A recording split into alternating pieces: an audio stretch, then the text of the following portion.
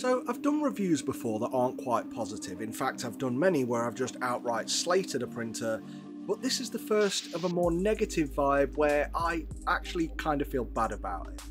Because this printer has a lot of charm and quirkiness to it. I have to be honest, I like it, but I just don't know who to recommend it to. Maybe it's you. And when I heard the brief on this, I honestly thought it'd be the perfect printer for me as well. So hi, I'm Ross, and this is Fohammer Videos.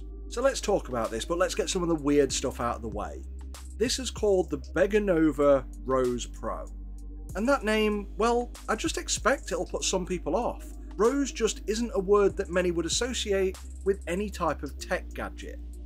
It's just a far more effeminate term which I can't see resonating with the majority of the 3D printing audience. But it is a pretty printer. The whole outer chassis is metal too, and the white paint along with the red Begonova logo make it look, well, kind of medical. What's really nice, however, is that this has a full acrylic cover for the front, sides and the lid, so you do have this huge view of the part being printed while still essentially holding most of the heat inside the chamber, at the very least protecting it from breezes. But unfortunately in my case the acrylic enclosure was cracked on arrival. They did send me a replacement, but unfortunately that arrived even worse. But it's clear that this is a very fragile component, and not having this is a shame considering that with the integrated lighting it really adds to the style of the printer. And speaking of that light, it's got an integrated LED strip which will enhance the whole chamber in white or purple or orange and blue or blue and pink. Which, and forgive me because I don't want to get crucified for assuming gender preferences, but in this day and age, those specific presets and this general style along with the name does make me wonder if this was initially designed to appeal to more of an audience that, well, isn't me. And oddly, but kinda similarly making the same point, this is actually my 8-year-old daughter's favourite printer I've had recently. Because it's pretty. Now this printer does have some nice features. It's no bed slinger. The print bed raises and lowers in the style of a Core XY printer. It has a metal PEI plate for part adherence, though there's no guides around the bed frame to get this neatly back into place. And it's got a fairly decent, though sub-helmet class and odd print area of 250 by 220 by 245mm. And again, in this generation of printers, it was odd that one statistic I couldn't find on the website is the printer's maximum speed, but I'm going to come back to that. There's a reason. Now I need to say, because I'm aware of it and I try not to be arrogant about it, but yes, I'm in the very privileged position of being able to turn down printers for reviews because the truth is, well, I get so many offers for them. If I can see an FDM printer is little more than a cheaper clone of another that already exists, I'm just not interested. And I've taken them before and struggle to have anything positive to say because they're normally just like a copy of a Neptune 3 but more expensive from another brand. And in those cases I've had to say sorry, but here you go, I'm going to send you the printer back. But with this one, I actually have some interesting things to say. And the first is the reason why I agreed to do this review in the first place. If you go to the website for this printer and scroll to the spec, you'll see that they've done a comparison of different layer heights, and as someone who mostly prints miniatures on resin printers, I've been waiting for the day we can somewhat get comparable quality from FDM and resin prints. And I'm going to be doing a separate video on that exact topic using my Bamboo X1 carbon, so watch out for that. But anyway, when I was told that this printer was capable of printing at 0.02mm layers, that's 20 microns in resin speak, they had my attention. And the initial conversation seemed really promising. I was under the expectation that this printer had a profile out of the box for 20 micron prints. And Begonova are so proud of this that they advertised this metric right there on the box. But when it came to print, there wasn't a profile for this in the Rose 3D slicer. And this slicer is, well, it's nice and simple. Normally a brand slicer is based on either Cura or Prusa, but with this one it's so stripped back to the basics I can't tell which one it may be. It could be their own, potentially. And to a degree, this is a decent thing in my opinion. It really is a straightforward slicer to use. It has a clean UI and it's far from a complicated interface. But there are a couple of issues, like when choosing between layer heights of rough, normal and fine. Rough is actually the lowest layer height and fine is the highest, which is clearly a translation mix-up. And considering this package seems very much aimed at novice users who may not understand smaller layers means better detail, this will just confuse them. No wonder 3D printing is so off-putting when even the brands who make the printers don't help.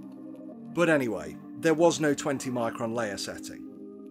So I contacted Begonova and I was advised that I needed to create this profile myself, and they sent me the values to use.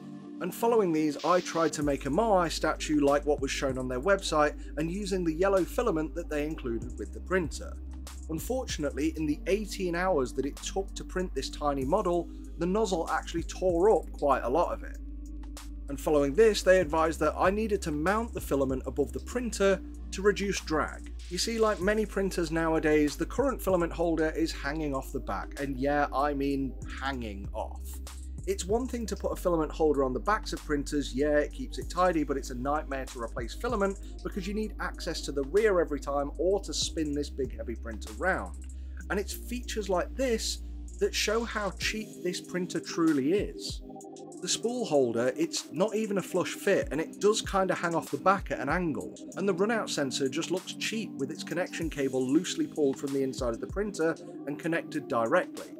Even the bolts to put the lid on are silver plated and just feel and look really cheap. So yeah, when you step back, the printer looks good, but all of these little details show a good element of cheapness that makes me wonder, what's the quality like under the hood?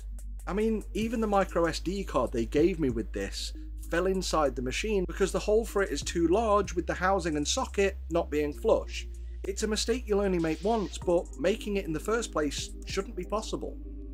Even the semi-automatic bed leveling mechanism still uses a touch sensor, which is cheap when compared to other printers at this price point. And that price point, well, it isn't really bad for what you get here, but the money quite clearly goes into more of the style of the printer and its housing, rather than any other features that many users may prefer for this amount of money.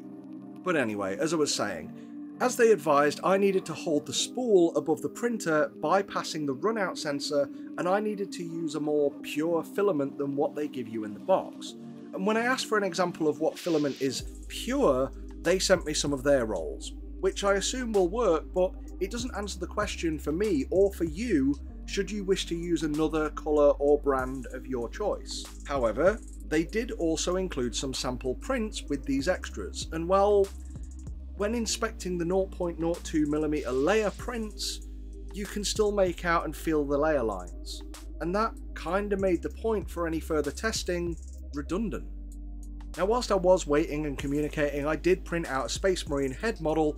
The slicer told me this would take around 36 hours, but it actually took almost 4 days, and even when doing this, the infill was so bad that I could have had just as good a result if I'd left it at 0%.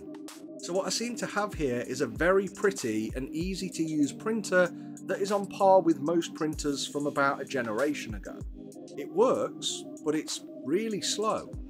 And the advertised 20 micron layer height that is front and center on the website isn't achievable without jumping through several hoops, and when you consider that you need to jump through any, how is this better than any FDM printer you could tweak and pretty much do the same thing with?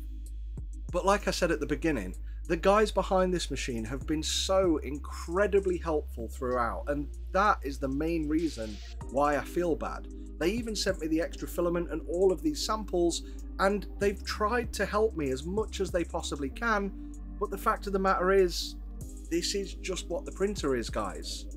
And I mean, it isn't a bad printer, and for somebody wanting to just print stuff and not care, it works and the interface is really simple. But it just feels like this is made to be 3D printing in girlfriend mode, but the marketing team didn't quite get the memo. And I've also pretty much now had it proven to me that 20 microns is just not going to give us smooth prints, and me trying to do that on any of my printers is a complete waste of time, because the difference between 0.02 and 0.06 is so small that you really don't want to spend 600% longer printing to achieve a 10% better surface finish. Well, at least I don't anyway. So whilst I do have a lot of love and respect for this company for being as helpful as they tried to be and sending me a load of extra filament and the examples, it was when they sent me a collage of prints that other users have created from this printer, and it was no more than a wall of scantily clad ladies in lingerie and others with their titties out, I was like, yeah, I think we're done here. I want to say thanks for watching, and thanks to our members who are up on screen right now. It really is thanks to their contributions each month that allow us to keep making these videos, and if you are going to make any purchases, please check our links in the comments below. I can't encourage you to click them, even if it's not for this printer. There are others down there, because that would be misleading. But if you want to help me out and don't want to pay any extra, doing that would really be useful before making a purchase at any of those stores. Anyway, thanks for watching. Have a great week, guys. I'll see you in the next one. Until then, Fohammer out.